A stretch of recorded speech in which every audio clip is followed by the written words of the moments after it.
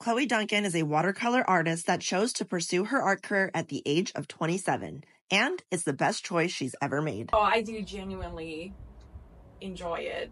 And I only do images I genuinely enjoy. Her art is described as whimsical with a twist of fantasy and features muted tones inspired by nature in the winter.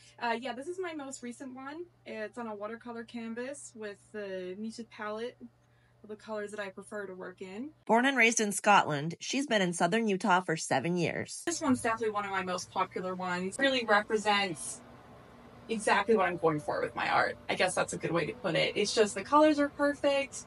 The size, I purposely like leaving a lot of white space, positive, negative space. I think it's really important. Give your eye a break. And I don't know, it's kind of perfect. For more information on Chloe Duncan and her art and how you can pick up a piece of your own, see the full article. This is Jessi Bang reporting for St. George News, your #1 source for local news.